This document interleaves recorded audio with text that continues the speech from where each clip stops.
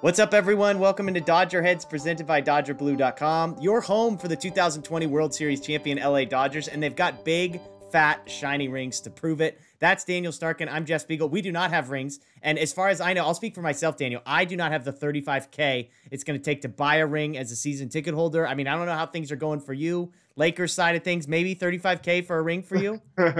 I don't know about a ring, but one thing I do want, I definitely want one of those gold jerseys or the white jerseys with the gold. I tried to get a Seager one. They were, out of XLs right now, but hopefully they get some in stock real soon because those things are sweet. But yeah, the rings are insane. I mean, I didn't expect anything less out of the Dodgers, Yeah. but like even with my high expectations, they did not disappoint. Totally. And I'm with you on the jerseys. I think they're amazing. I pulled the trigger on a Mookie Betts jersey. And it's like one of those things where it's like, I don't even wear it. Like, I live in Oregon, so the number of games I get to go to is less Yeah, than I would like it to be. And a baseball jersey is not the type of thing that I just casually wear around on a yeah, Saturday. me So I pulled the neither. trigger on it. I'm not entirely sure whether I'll come to regret that decision just because of the money. But yeah, they sold out quickly. And I'll be curious to see if they actually do produce more or if this was just kind of a Yeah, limited run thing. Because I was looking on Friday afternoon, and like you said, Seager was sold out, Bueller was sold out.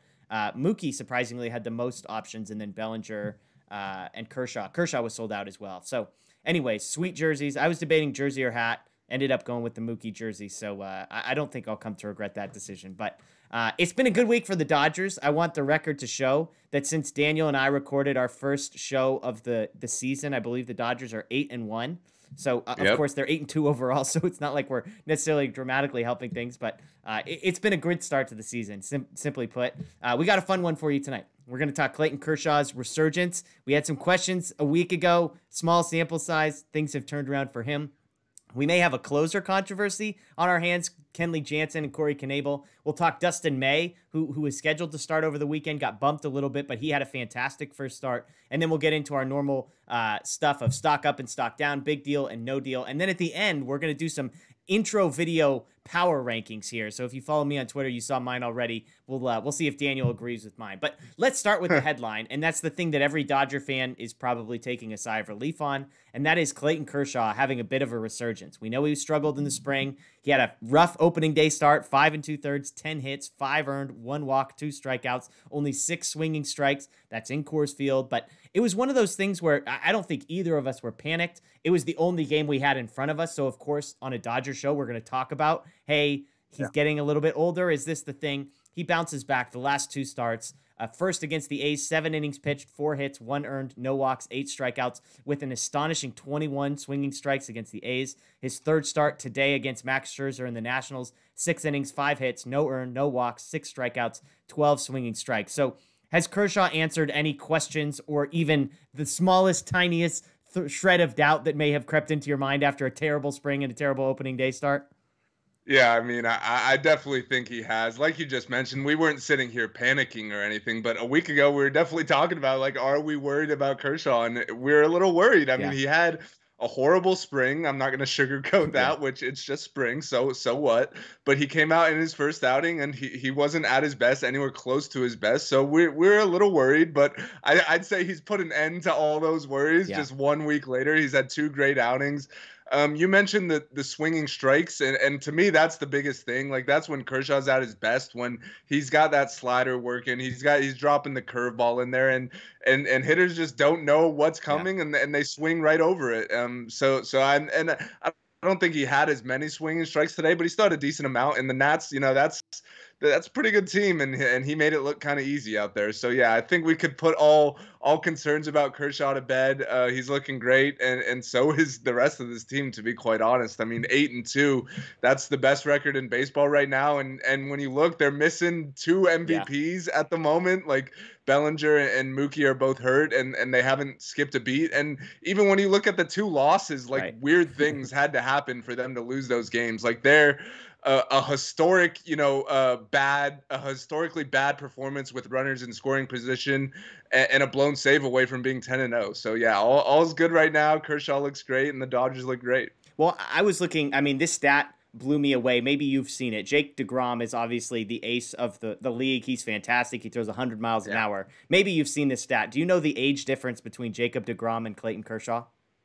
I'm pretty sure it's pretty similar, right? 3 months apart. I mean, it's just Yeah. crazy because you think of DeGrom, and most Yeah, he's a people, late if you just bloomer. Yeah. poll them, they'd guess he's, late 20s. He's three Yeah. months younger than Clayton Kershaw. So, and that's, again, Yeah. there's a ton of mileage on Kershaw's arm. There was some stat that I saw, number of starts with 7 innings plus with 0 or 1 earned run, and it was like this DeGrom thing. He had like 70 something, and it's like, oh yeah, Kershaw has like 130 of those. So it's just crazy to think. So obviously DeGrom's arm is a lot fresher than Kershaw's, but when you think about DeGrom, it kind of puts in perspective that we're not necessarily having to put Kershaw out to pasture here. Just because he's getting up there in age, he's not Rich Hill old, okay? He's Clayton Kershaw old, and he's still, last year, 2-point-something ERA. He was fantastic, and the last 2 starts, again, have eased all concerns. The biggest thing for me, 14 strikeouts, no walks. Unbelievable. That's exactly what you look for. And this is one of the things I like about kind of the direction that baseball is going, is that as fans, I think we can become more educated about what to look for.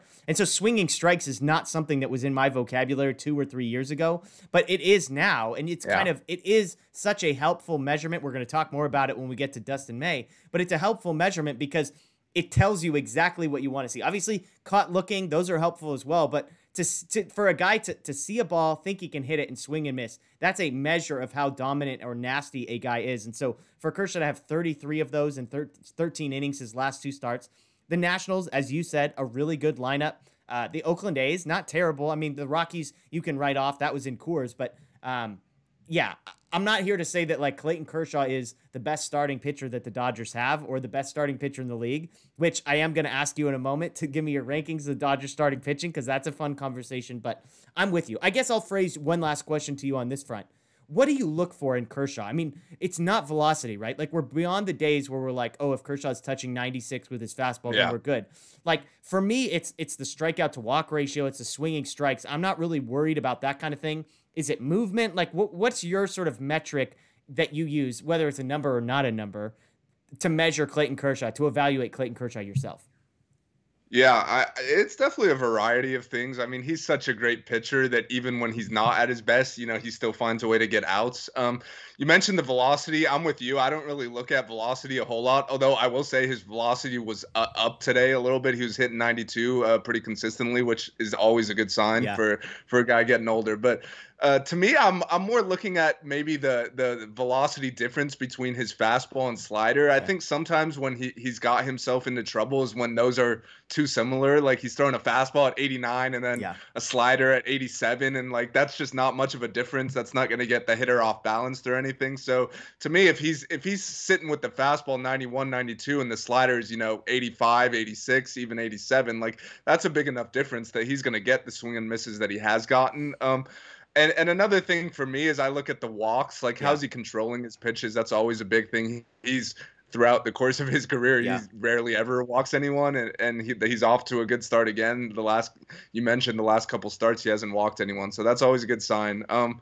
But yeah, I mean, overall, he's looked really good his last couple times out. He wasn't really in any like jams today at all. Like he gave up a couple hits here and there, but no balls that were crushed by any means. And he got Juan Soto out every time, or maybe every time but one. But I thought that was pretty cool considering what happened the last time he faced him. Yeah.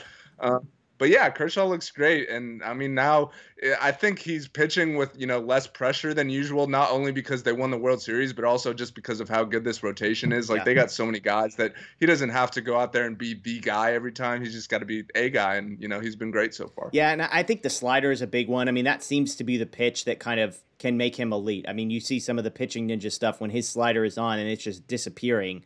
That feels like it's the pitch to kind of keep an eye on. Obviously, whether his command is what it is, can he get swinging strikes? But those are some big ones. So let's shift gears to another guy in the rotation before we go to the closer. Let's talk Dustin May. Dustin May has made just 1 start so far this season. Again, I believe he was scheduled to start today, but they moved Kershaw up on regular rest and pushed May back, which we'll talk about maybe perchance why they made that decision. But Dustin May has had 1 start, 6 innings, 2 hits, 2 walks, 8 strikeouts, no earned runs. And the biggest thing that you and I talked about, we talked about right before he made his first start and said, the thing we are watching for is, can he miss bats? We know this stuff looks nasty, but can he actually use the 4-seamer to offset the 2-seamer, cutter, slider, breaking ball, whatever? Can he do it? The answer was yes, 16 swinging strikes. And I threw this number out in one of the short videos we posted right after he made that start. Last season, there were 81 pitchers in baseball who threw 50 or more innings.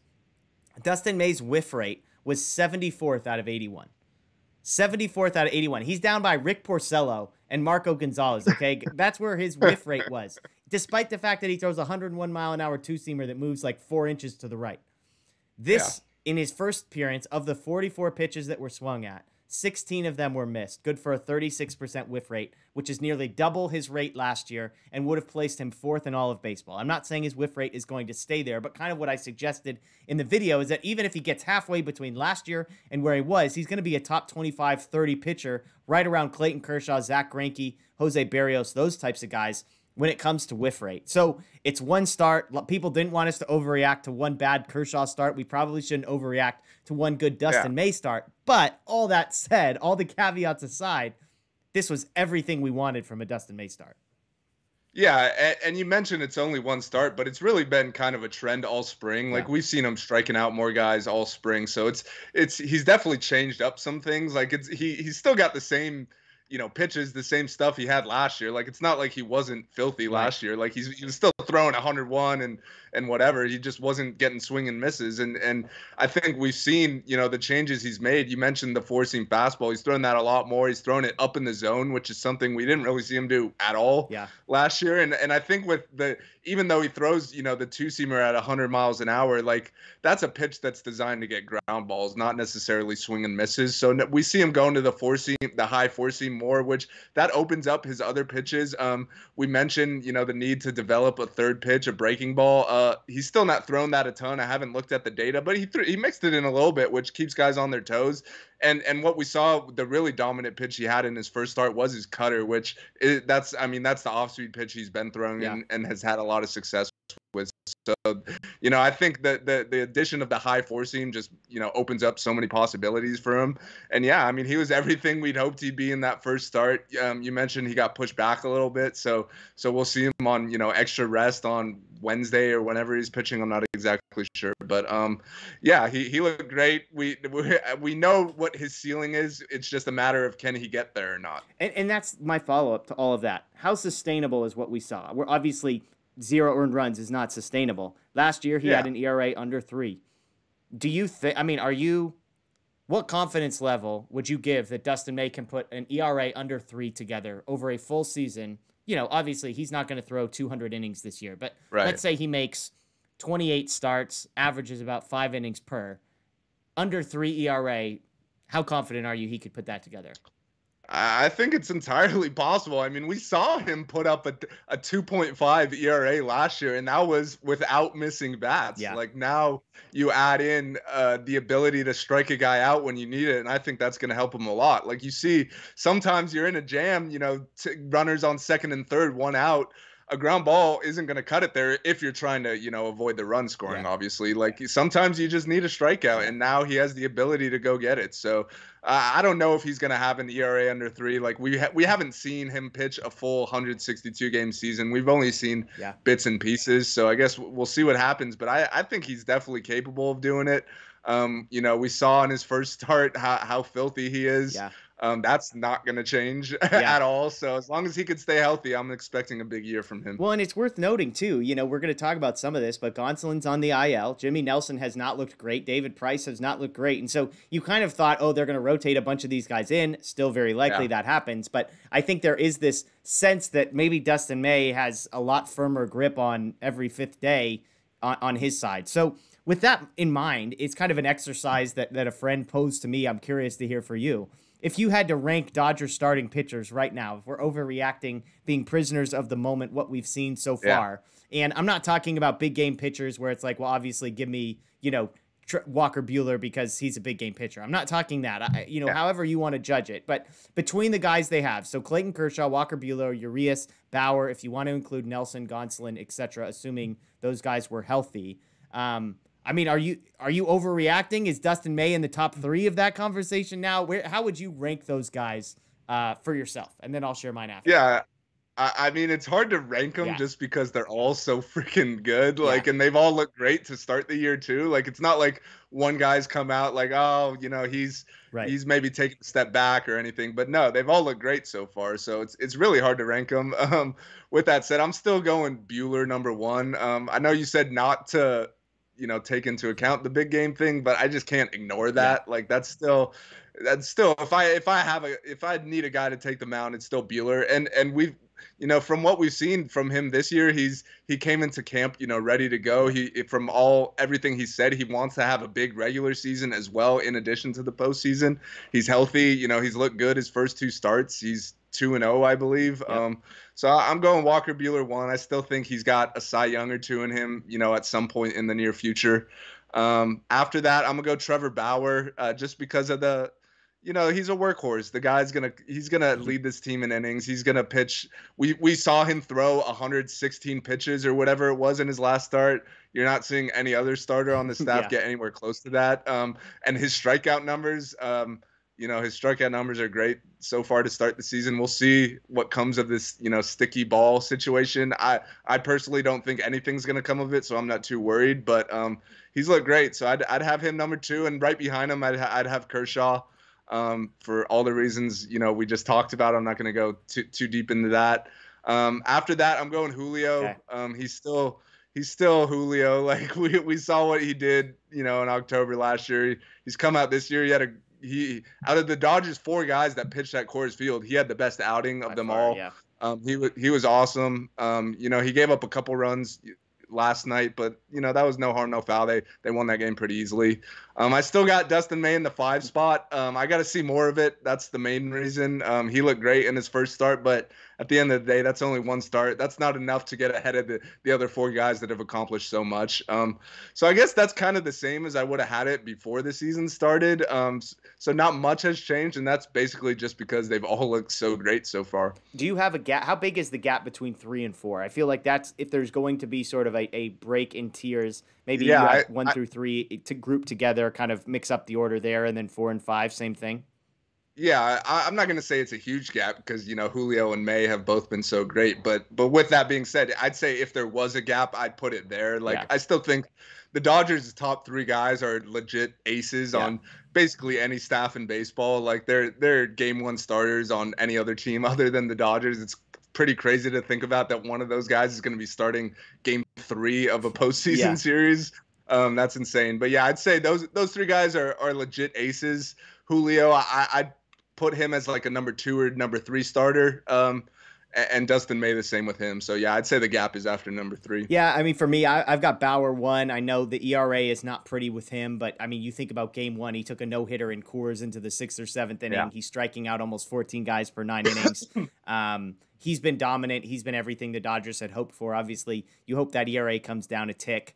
4.15 so far this season, but I've got him 1. I think Bueller and Kershaw are really close in my estimation. Again, like you've said, it's hard to take out the big game stuff, but I do think people forget that Bueller's regular season numbers have been very good, but not elite, whereas Kershaw's have pretty much remained really, really good. So I think you could argue that Kershaw's number 2 on that list. Maybe I give him a slight nod just because of how we've seen him pitch the last couple of outings. Obviously, Bueller's looked good and doesn't have the blemish. So I think those guys are really close. You could put them tied basically for number 2, just a tick behind Bauer. And then I'm with you. I think Urias and May are really, really close. I'd probably lean May just because if we're projecting a little bit, and that's part of what I'm doing. I'm not saying anybody else has to, but if his swinging strike rate gets up into the 25th to 35th in all of baseball rather than 74th out of 81, watch out. I mean, like you said, he was putting guys on, inducing such weak contact that he still had an ERA that low. And so I think just the ceiling with him is really, really high. And then, Julio Urias is your 5th starter. This is a guy with, a sub 3 ERA so far. So there's no complaints. And again, I'm the guy that actually think Tony Gonsolin probably belongs in the same tier as Urias and May if he's healthy. That's how high on Gonsolin I am. Healthy, We've been disappointed by Price and Nelson so far. But we'll see how that develops. Obviously, Gonson on the IL. So I'm with you. I think there's 1 through 3. Mix up the order. You could put it any 3 you want. 4 and 5. Mix up the order any order you want. But It's absolutely insane. And that's what I said when I recorded the short on Monday or Tuesday was if you want the easiest thing to point to prove how insane the Dodger roster is, go look at their number 5 starter. I mean, that's the difference between the Dodgers and every other team in a nutshell. The Dodgers' number 5 starter is probably one of the 50 best pitchers in all of baseball. No questions asked. No questions asked. And if you think about when I say the top 50, that means every team gets 2. That's 60. So the Dodgers have 5 of the top 50. It's absolutely ridiculous how good the Dodgers have been. Yeah, it's been insane. And real quick, you mentioned, kind of disappointing about Price and Nelson. I just want to say we got to give those guys some time. Like neither of them threw a single inning last season, and also neither of them have thrown out of the bullpen like ever, pretty much. Like so, it's gonna take those guys some time to get adjusted to their roles. So I'm not worried about those guys. They're just getting back into the swing of things. But yeah, I mean the Dodgers starting rotation is just insane. I tweeted the other day. It's honestly like it's pretty cool knowing like no matter who's starting like that night, like I'm looking forward to watching them. Totally. Like there's been times in the past where it's like, oh, like Scott Kazmier's on the mound today, or like, oh, Brett Anderson. Like, nah, but with these guys, I'm legitimately looking forward to watching every single one of them, which is just so cool. We didn't get the patented Daniel. No offense to Scott Kazmier, but I'm not excited to watch for any Scott Kazmier starts. Well, let's switch gears a little bit from starting pitching to relief pitching. And this is, I think, one of the most fascinating storylines in Dodger land right now. And I think today on Sunday, we're recording this on Sunday night after their game 3 against the Nationals. It's clear that things have shifted yet again in this conversation. Obviously, we're always reacting to small sample size with relief pitchers. It's the same. But the question I'm asking is, who is the closer for the Dodgers? They have 2 guys who have 2 saves apiece, I believe, in Corey Knebel and Kenley Jansen. And going into today's game, Corey Knebel had saved the last one and has been dominant. Corey Knebel in 5 appearances, 4 1/3 innings. No hits, no earned runs, 1 walk, 6 strikeouts. He did get 2 saves. The first save came the day after Jansen pitched, so that was an easy explanation there. Jansen pitched on April 3rd. Knebel got the save on April 4th.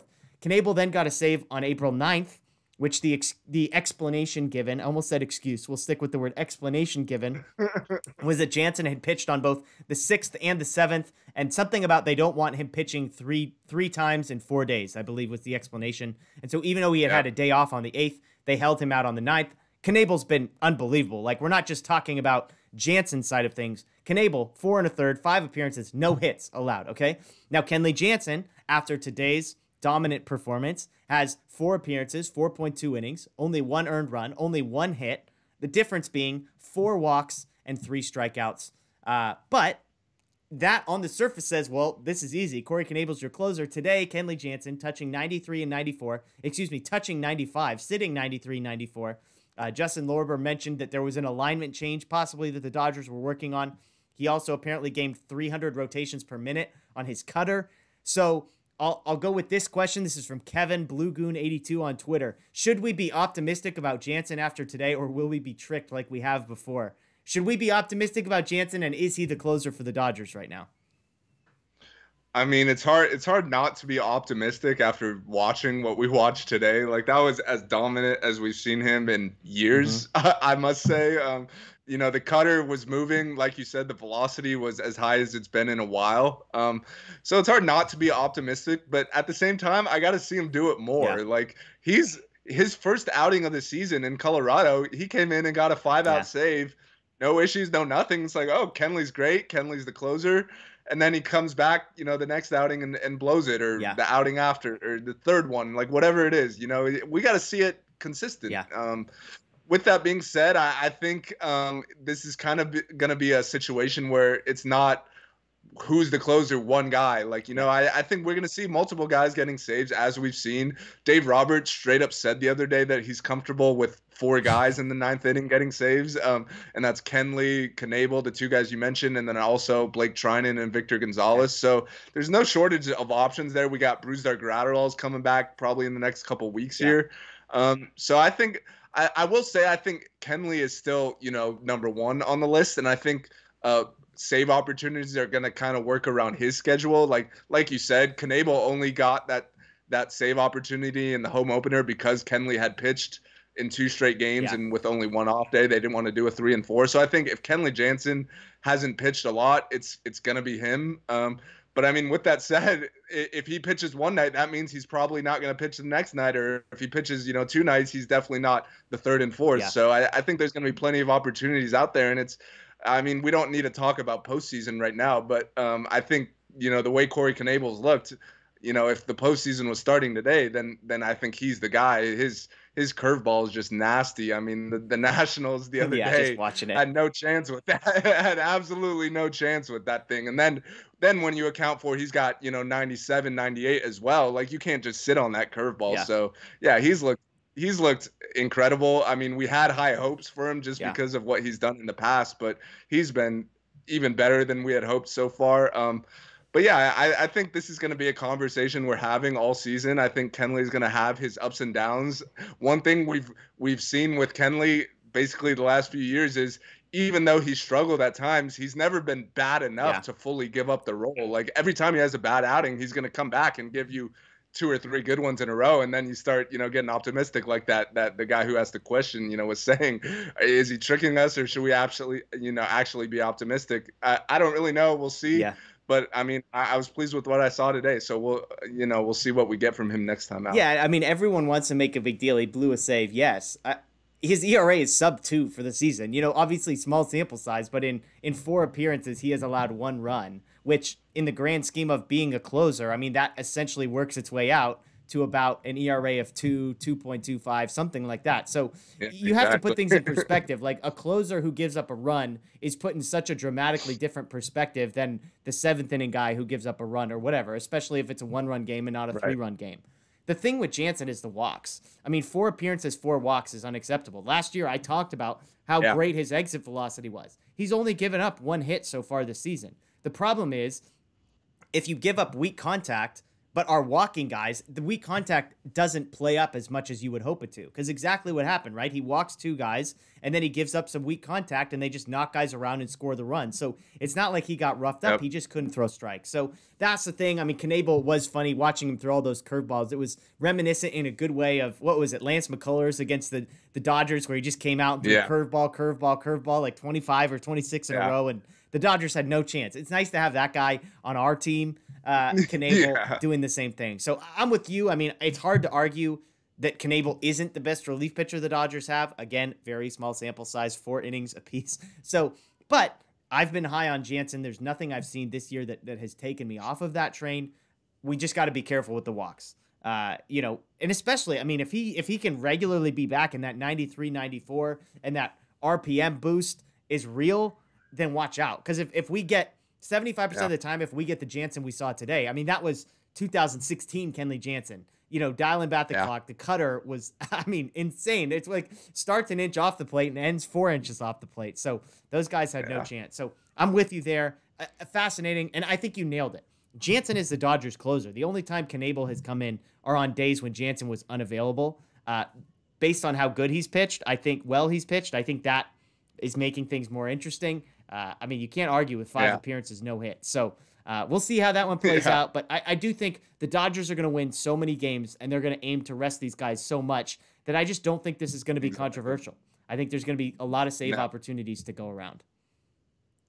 Yeah, I think it's going to be more of a conversation for the fans to have just because of, what we've been through with Kenley to this point. Then I don't think it's going to be any sort of issue in the actual clubhouse with the Dodgers. Yeah. Like, sure, Kenley might blow one here or there, but as we've seen already, like he blew one. Everyone was super frustrated, and here we are at the end of the week. The Dodgers are 8-2 with the best record in baseball. Yeah. So, at the end of the day, it's not going to matter a whole lot, but it's definitely it can get stressful at times when Kenley's on the mound. So I see where some of the fans are coming from for sure. This next segment is called Stock Up, Stock Down. I almost wonder if we should call this the Kenley Jansen Experience segment. And we'll just, which part of the roller coaster are we on with people? Is this the upswing or the downswing of the roller coaster? But this is a segment we do each week just to look back and say, who are some guys that are trending up? Who are some guys that are trending down? I'll start with probably the most obvious one, and that's Zach McKinstry. Today on Sunday, he has all 3 RBIs. He hits his 2nd home run of the season. This one actually left the park. He also added a double, which is probably, he hit it well, probably a gift. Robles ran in, ran back, lost it in the sun. Ball drops right at the foot of the wall. So a little bit fortunate there, but this is a guy who's hitting 321 with a 355 on base, a slugging percentage of 679 so far, 2 home runs, 10 RBIs, 5 runs scored. He's played right field. He's played second base. He played all over the place. So stock up for him. And I think anybody who was weeping at Kike Hernandez having left, I think McKinstry is going to be a better version of him. So far, that's playing out, especially offensively, at least. But, I mean, great week for Zach McKinstry. Yeah, I mean, McKinstry's been awesome. We knew, he was going to be a good hitter. You said all offseason, like, if McKinstry is anything, he's an offensive upgrade over Kike and at least more consistent. Something that I've kind of been surprised by is he's been really good on defense too, and he's been playing, everywhere. So he's been Kike in that regard too. Like, he's played second base, he's played right field, he's making plays up against the wall.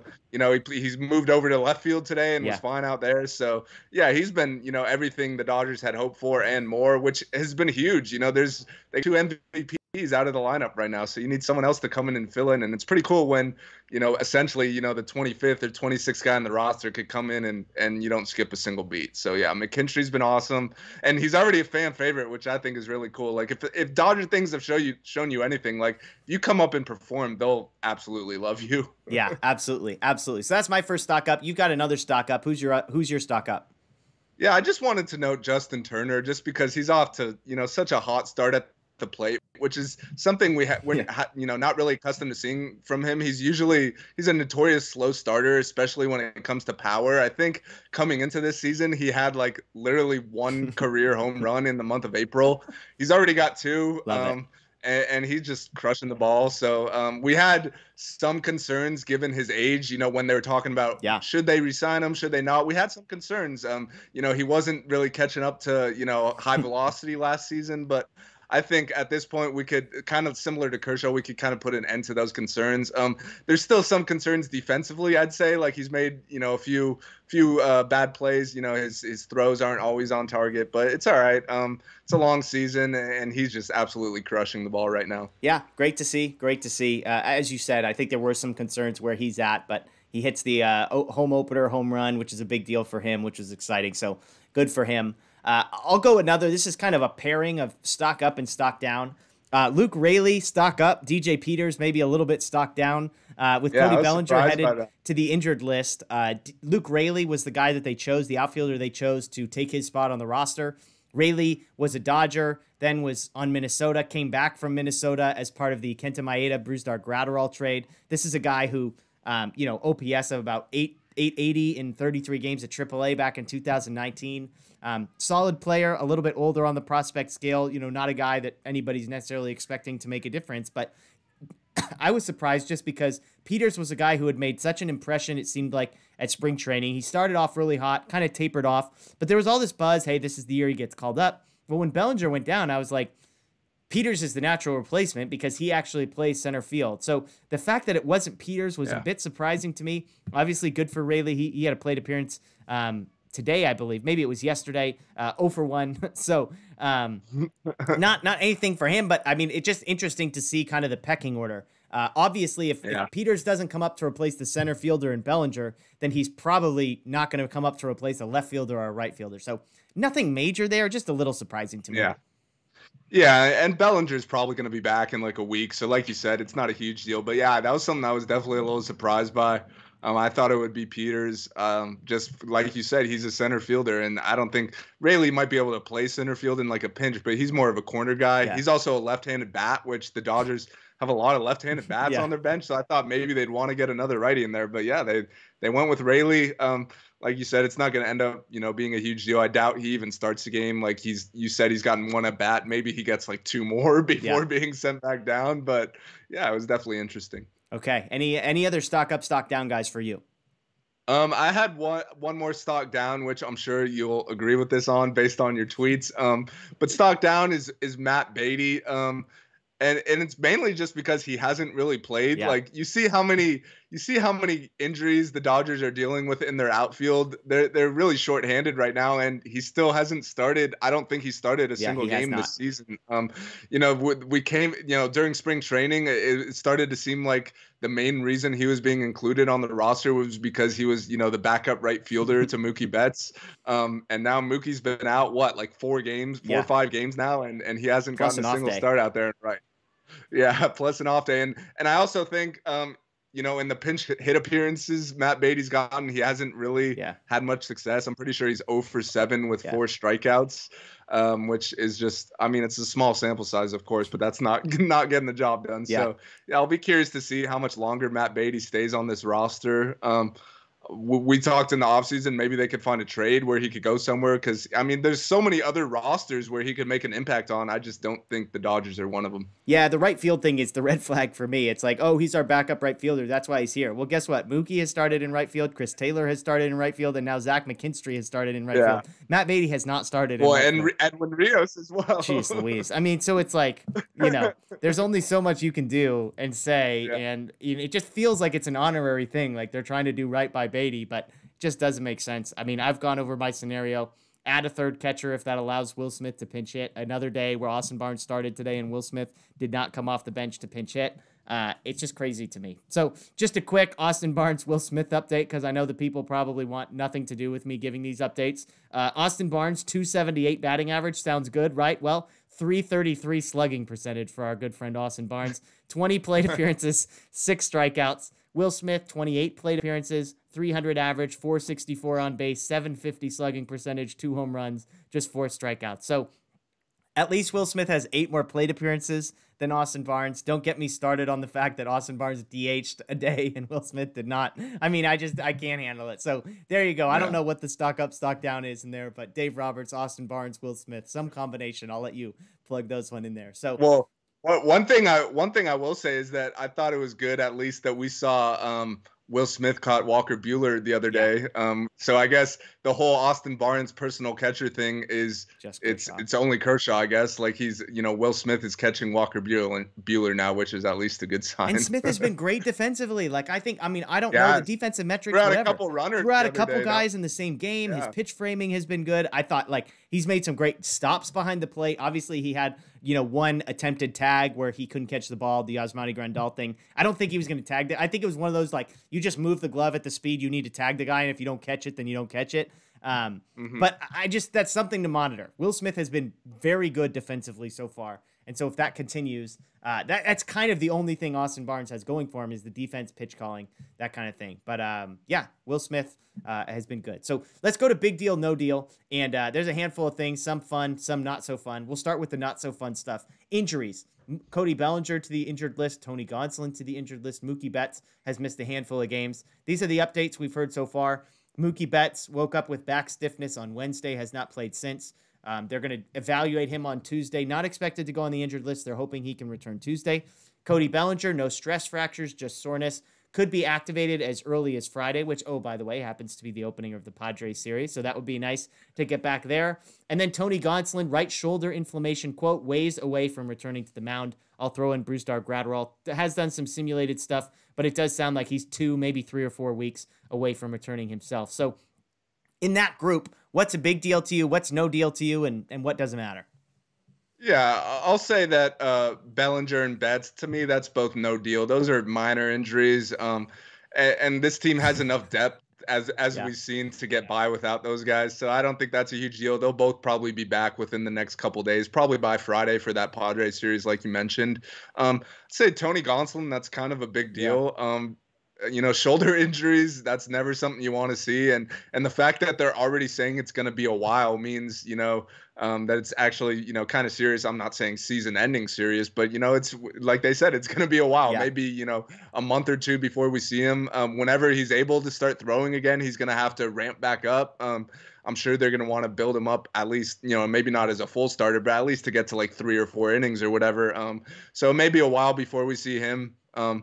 But yeah, and Brusdar Graterol should be back soon. I'm excited for that. That's just yet another, high leverage reliever to add to that bullpen. Maybe, work his way into the closure mix. Similar with him as Dustin May, something, we're going to be looking for just because we haven't seen him pitch at all this year is we're going to, can he get more swings and misses?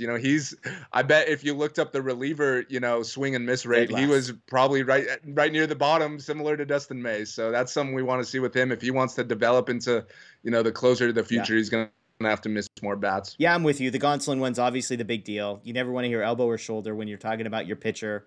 Right shoulder inflammation is not good. So far, it's not like worst case scenario. They haven't sort of diagnosed it with something major. Maybe it is just swelling and it goes down.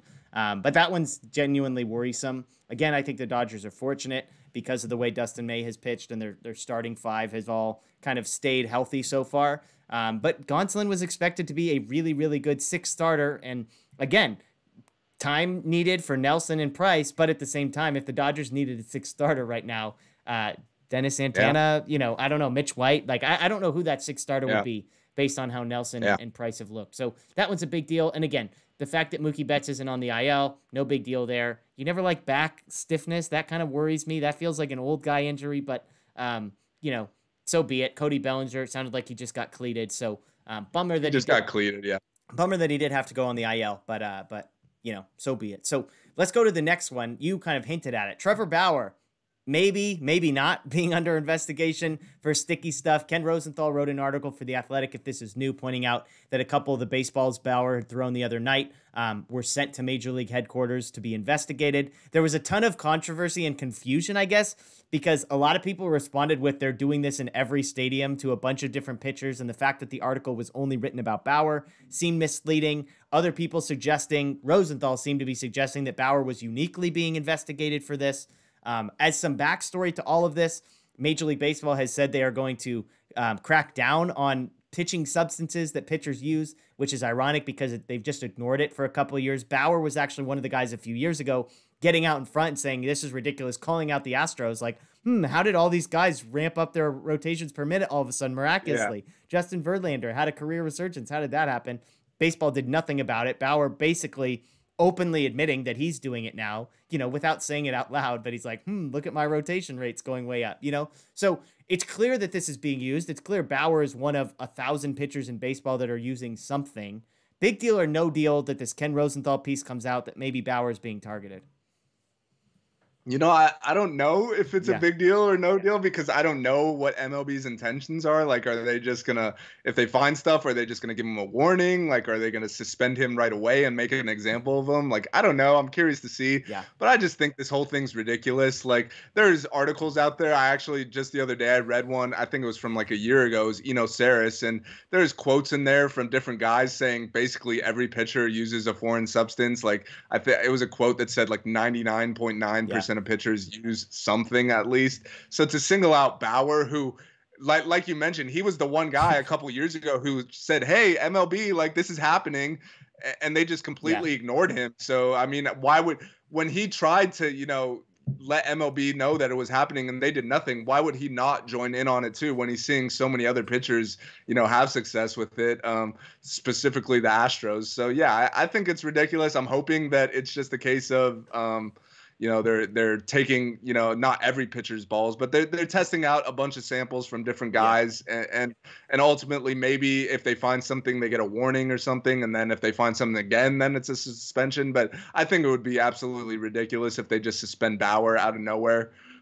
So I guess we'll see, how it goes. Yeah, there was some stuff coming out that was basically like, this is almost an unenforceable rule because even if they found something on the baseball, they would have to have definitive proof that video of Trevor Bauer putting that stuff on the baseball, that kind of thing. So obviously some guys have gotten in trouble. Pineda, I believe, or maybe it was Severino, one of the guys on the Yankees, like it was like obvious, like he had something on his neck or his hat or whatever. Like as long as you avoid the obvious stuff, it feels like you're pretty safe. Some guys have it in their glove, I guess. But the vibe I got immediately afterward was like, this is much ado about nothing because there's nothing they can do.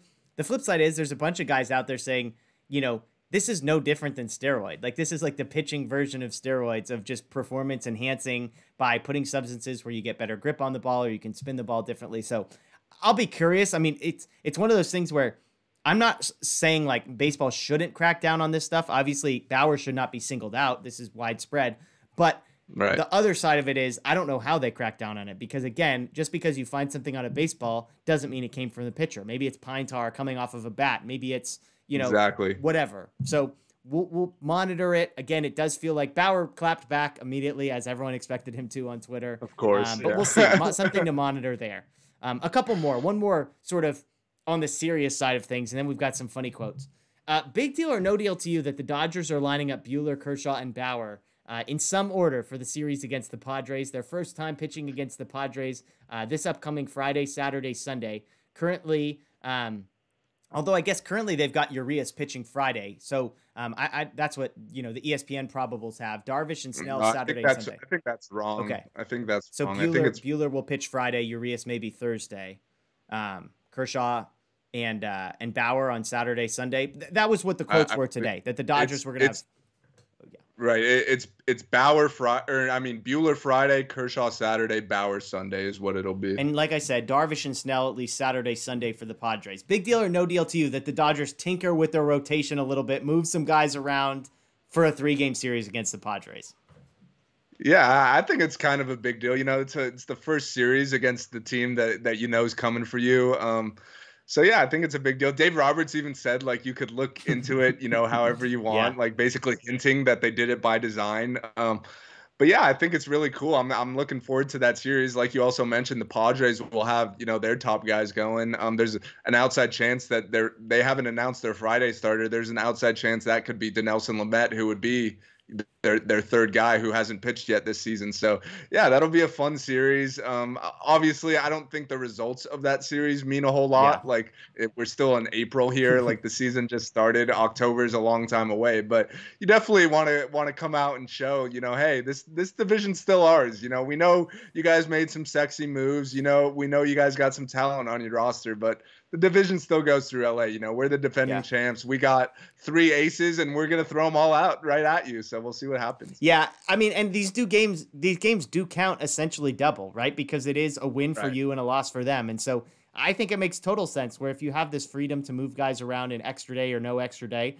absolutely you should have your 3 best starting pitchers going against the chief competition that you're going to have. The Rockies Tuesday, Wednesday, Thursday. That's fine. Like get whoever can pitch those games. The Rockies aren't any good. So I think it's a big deal. I think it's fun. I will throw one plug out there for those watching.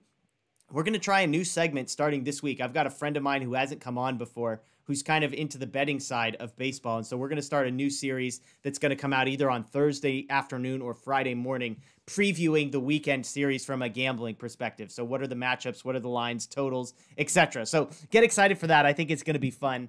We'll see. But it is awesome that our first series we're going to break down on that front is the Dodgers and the Padres and all the best starters. So that'll be a good one there. A couple other funny ones. You tell me, big deal or no deal. This is a quote from Clayton Kershaw, also Dave Roberts, also Ned Coletti. Zach McKinstry is a baseball player.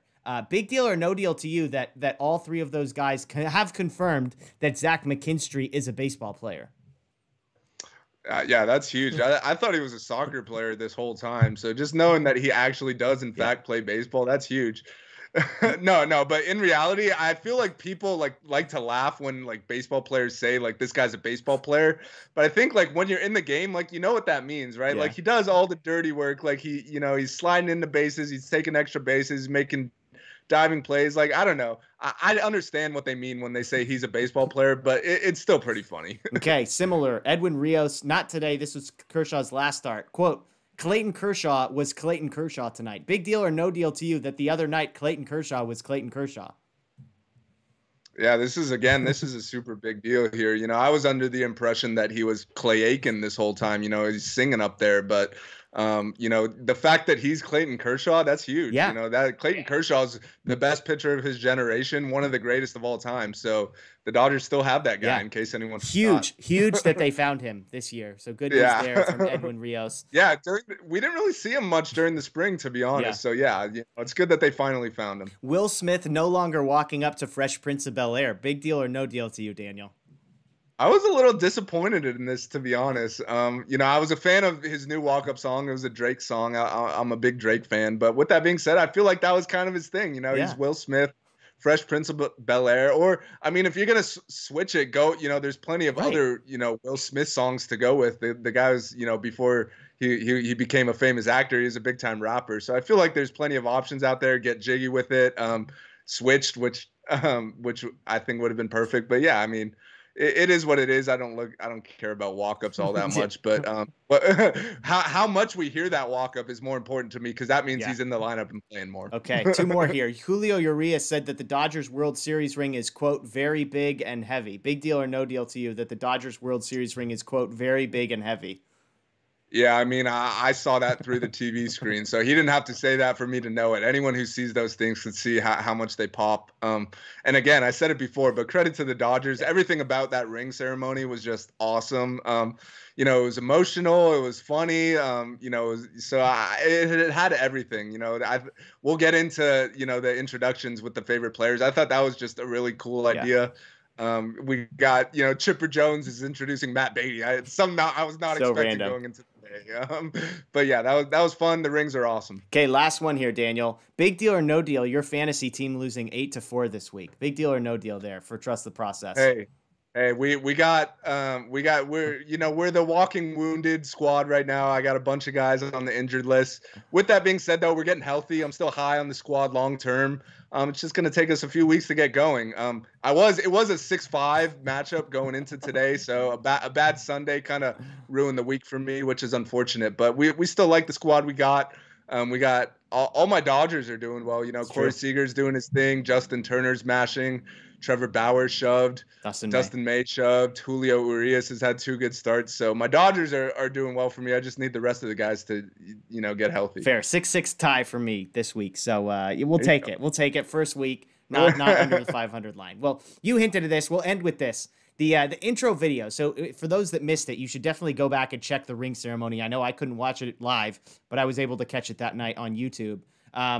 Basically what they did is before each player, they had asked them kind of who was your favorite player growing up, that type of thing. And then they went out and found all of those people and had them record messages to send in. And so I thought it was funny after, as I was watching it, I was texting with my dad, my brother, my cousin, and I'm like, oh, that video is awesome. That video is hilarious. That video is stupid. And so I decided to do a rankings of video. So the number one video for me of all the intro videos was Ichiro. Ichiro, I believe, to Edwin Rios. Was that correct? Yeah. And another just super random one. Super random. Not sure the connection. But Ichiro speaking in Spanish. So shout out to Ichiro for being like trilingual at least. I'm guessing it's probably at least 4. But speaking in Spanish. And it was funny basically saying, hey, I played all these years. Where's my ring? You should give me a ring. So I've got the Ichiro video number 1 on my rankings. Any issues with you there? Well, I gotta wait and see how the rest of this list goes, because I feel like with the Bronson Arroyo thing, he either has to be first or last. Like he can't be anywhere in between. He's not first or last on my list, so we'll get to that one here in a moment. Second for me was Ken Griffey Jr. giving a video to Joe Kelly. So first of all, it's Ken Griffey Jr., who's awesome, universally beloved by baseball fans, even if he did fall asleep in the dugout in his swan song season. Great story. But not only did he record a video, he gave the Joe Kelly pouty face on behalf of Joe Kelly. So that was a close one, but I've got Griffey number 2 on my list. Your thoughts on Ken Griffey recording a video for Joe Kelly? Yeah, I think the pouty face put him at number 1 for me, and mix with the fact that he's Ken Griffey Jr., who is one of my all-time favorite players. So yeah, I probably would have had him at 1, but Ichiro was also hilarious. So number 3 might surprise some people. I've got John Smoltz number 3 on my list, but the reasoning behind this is very important. The fact that we all got to watch John Smoltz have to record a video congratulating the Dodgers made it so beautiful. We all had to listen to the guy for however many weeks it felt like we had to listen to, especially against the Braves. He was insufferable. He was brutal. And then for him to come back and record a video congratulating the Dodgers, there was a special ounce of joy for me. So I've got John Smoltz congratulating the Dodgers as number 3 on my list. That's fair. He probably wouldn't crack my list, but I understand why you have him there. And I was a little surprised he didn't get any boos really. Like A-Rod got booed, super loud. So I was surprised that Smoltz didn't hear it from the Dodger Stadium faithful. So I've got Bronson Arroyo 4th on my list, and basically just the full send Bronson Arroyo was major respect in my book. If you haven't seen it, it is the weirdest thing you will ever see. If you told me Bronson Arroyo was incredibly high, I would believe you when he recorded this. Not a bad singer. Love Wonderwall. So shout out to Bronson Arroyo there. I understand it should be first or last, nothing in between. He finds himself nicely on 4th on my list. It was enjoyable for the weirdness, and so he makes number 4 on my list. Would you have him first or last? Just out of curiosity. Honestly, I would have had him first. Okay. I thought it was hilarious. Like I like different. Like I don't. You got it. Like there were so many of those that like were pretty boring. Like to be honest, Yeah. like so I liked he did something different. I didn't understand the song choice there. Like maybe I could. That's my Simon Cowell coming out. Like I thought he could have had a little better song choice. But with that being said, I thought it was hilarious. And also, I'm just kind of curious, like. Why was Bronson Arroyo Walker Buehler's favorite baseball player growing up? So I like, think that's he grew up. I interesting think choice. he was a Reds fan growing up, and I guess if he timed it right, Arroyo was probably the best pitcher that the Reds had. And then also they crossed paths on the Dodgers. Arroyo was temporarily on the Dodgers as part of the Matt Kemp trade, I believe, to Cincinnati. And Buehler and Arroyo were both like rehabbing simultaneously at the same place. So they had a personal relationship after Buehler had known him. That's the limited understanding I've got. I did get lots of text messages from people like, what the heck? Why is Bronson Arroyo on there? And so I did a little digging. I think there was an article, it might be on The Athletic, that kind of broke down a little bit of the backstory there. So good stuff there. Yeah, I'll have to go read that. No. But yeah, that was great. I thought that was great, and I loved how he just ended it by saying "I love you." Like, you know, we need more love going around these days, so I like that. Number 5 on my list is David Ortiz.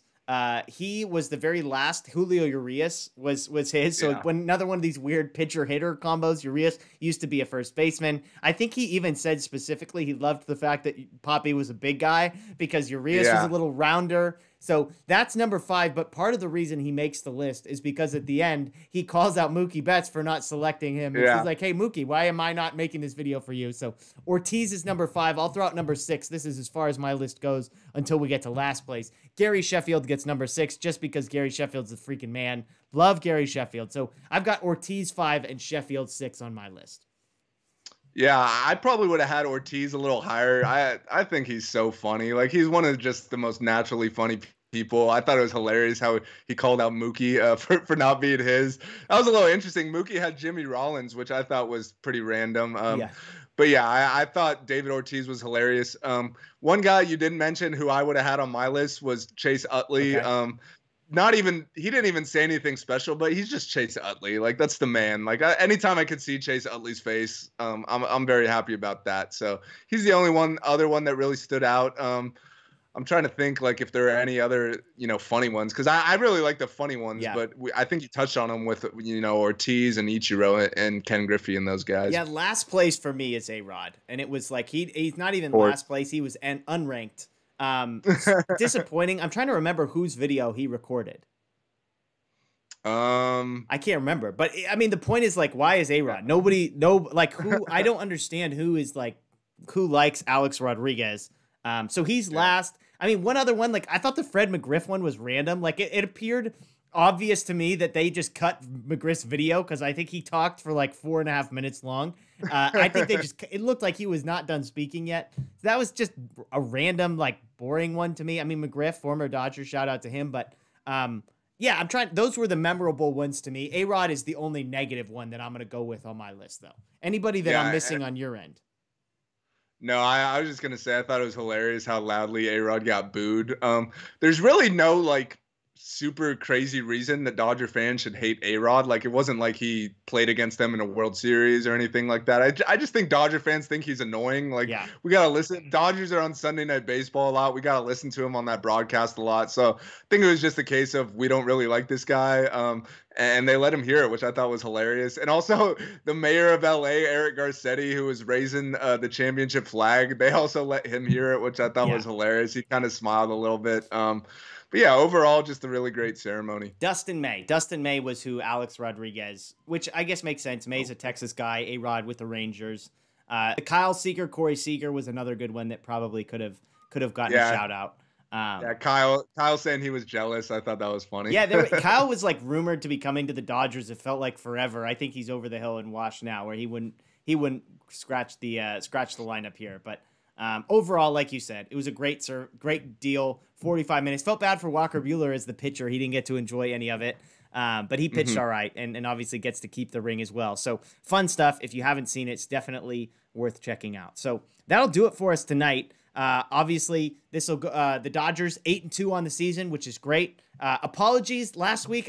We were supposed to do a live show after the home opener. One of my daughters had like a dental emergency we had to take care of. Everything turned out to be okay. It was just one of those Friday deals, day game. We needed to get to a dentist, and the only appointment they had was, right at post game, 4:15. So apologies to that. We are going to go live Friday night after the Friday night game between the Dodgers and Padres, which, as we pointed out, should be a really, really good one. That's a 7:10 start. Dodgers at Padres. We believe Clayton Kershaw is going to be Walker Buehler is going to be the starter. TBD for the Padres, potentially Dinelson Lamet. So check that out. That'll be Daniel and I live post game on Friday night. Thursday, we're going to have a sort of a weekend preview with a buddy of mine named Rob doing some betting line stuff. And then check out throughout the week. Make sure you're subscribed here because we've got a lot of short videos throughout the week reacting to day-to-day stuff. So DodgerBlue.com for all your latest stuff. DodgerBlue1958 everywhere on social media. That's Daniel Starkand. I'm Jeff Spiegel. Our Twitter handles are below. This is the home of the 2020 World Series champions. And in honor of that, we've got the same Vin Scully quote, but we've got a video to accompany with it. So we appreciate you watching. We hope you enjoyed the show, and we will see you next time.